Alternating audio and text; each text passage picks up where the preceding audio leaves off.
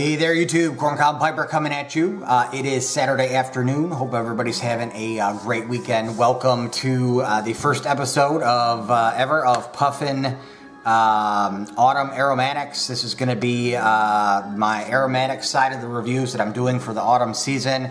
Posted a video a couple of days ago of the blends that I planned on smoking during this autumn season, and plenty of them are going to be aromatics. There's a couple Virginias in there, one burley.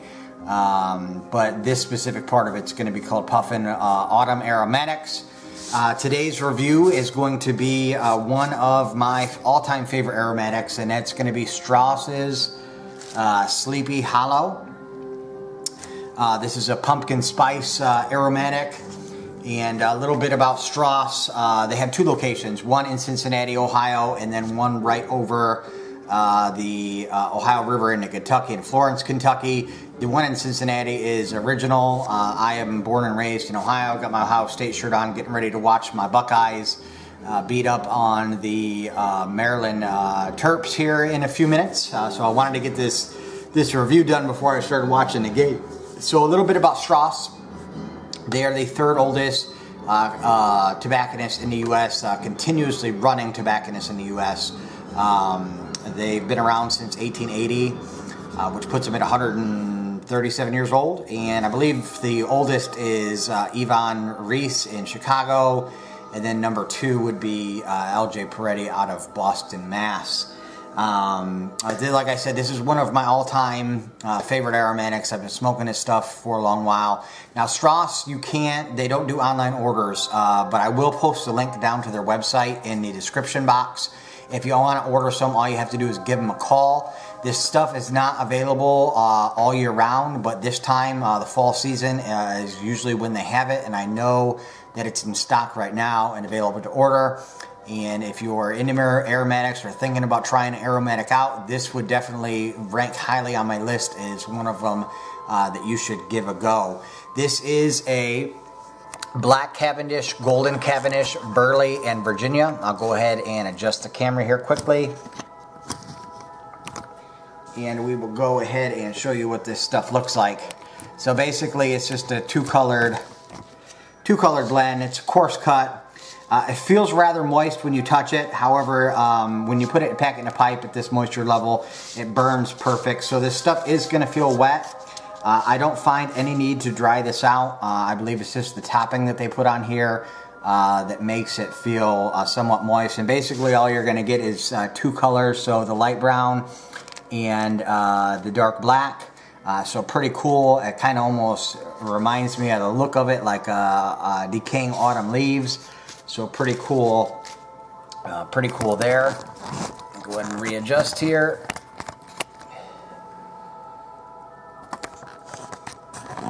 Alright, there we go. And we'll go ahead and pour this back into the bag, and we'll do a pouch note.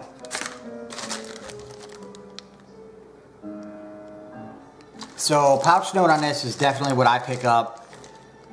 Honey, nutmeg, vanilla, and a hint of cinnamon. Now, from what the information I found, this is topped with a pumpkin spice, which is cinnamon, nutmeg, ginger, and clove.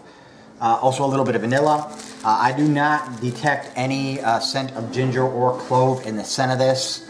This is also listed as a ribbon cut, but I would call this more of a coarse cut.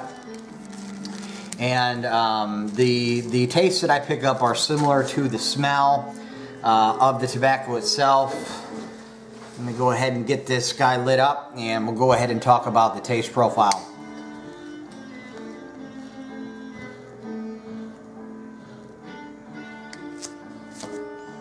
By the way, I am smoking this Sleepy Hollow out of one of my very own cob mods that I did. Is a Morgan nose warmer transformed into a jack-o'-lantern. So for an aromatic, this stuff does, like I said, does not burn hot. I don't get tongue bite from this stuff. I have to believe that I probably have somewhat of a sensitive tongue when it comes to tongue bite. I'll smoke a blend, and if it gives me tongue bite, I'll dry it out and try smoking a little bit slower. If I still get tongue bite, I won't give the blend a third try.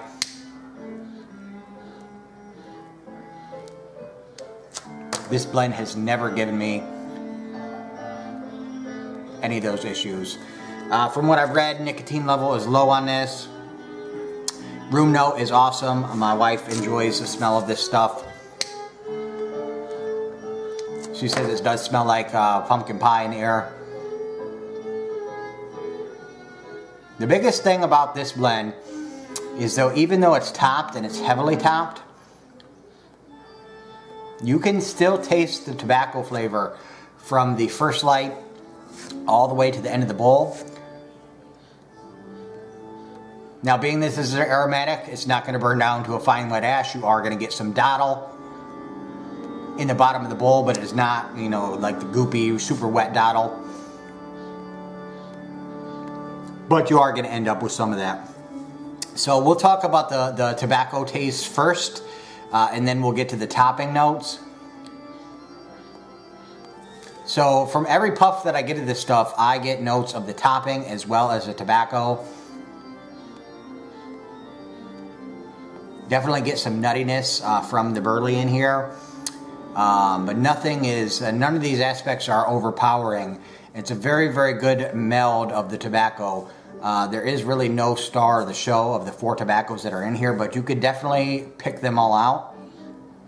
So burley, I get the, you know, the classic nuttiness. Don't pick up any molasses or chocolate, but the nuttiness is definitely there. From the black Cavendish, I definitely pick up some vanilla notes, and you could pick that up in the smell of the pouch note as well. Golden Cavendish, I definitely pick up some honey. And then in the Virginia is probably the least amount of tobacco that's added in here of the 4, but you will still from time to time get some wisps of grassy hay-like notes, which is my favorite part of a Virginia. Now for the topping notes, what I pick up from the start all the way to the finish is cinnamon, caramel, maple, and nutmeg. So while this smells a lot like pumpkin spice, room note wise, the biggest thing that I get from this is cinnamon and caramel. And then always that taste of the tobacco as well.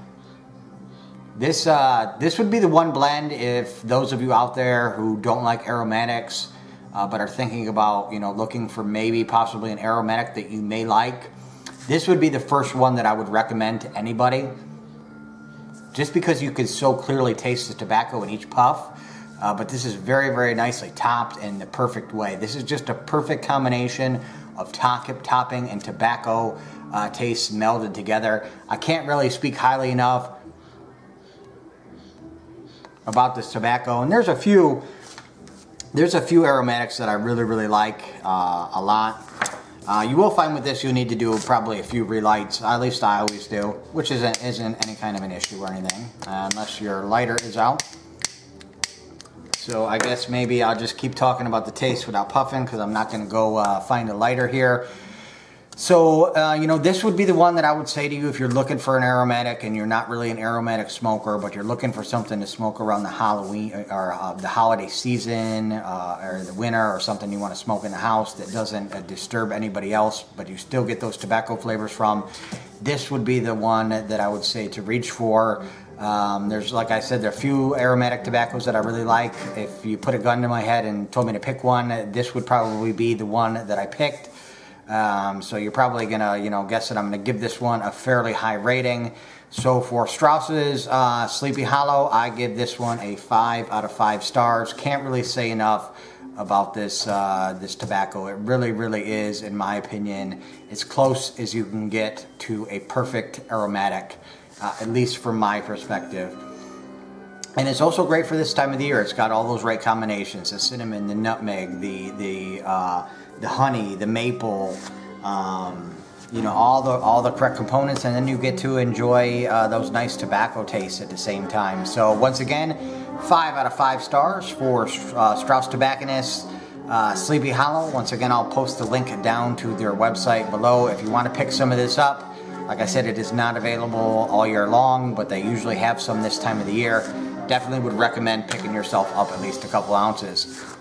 Thanks everybody for watching. Hope you enjoyed the first episode of Puffin Autumn Aromatics. And as always, you too, keep on piping.